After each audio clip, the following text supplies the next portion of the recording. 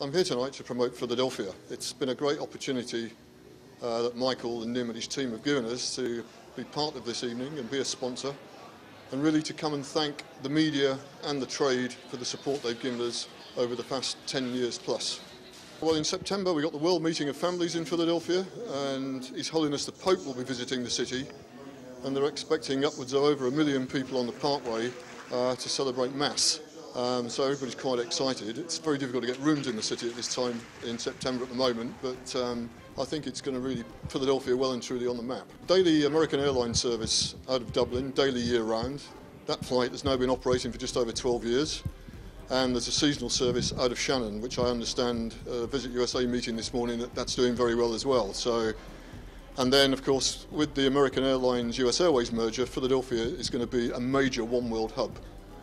So getting the message across to both the consumer and the trade that they can have a free stopover en route to over 100 other destinations in the USA.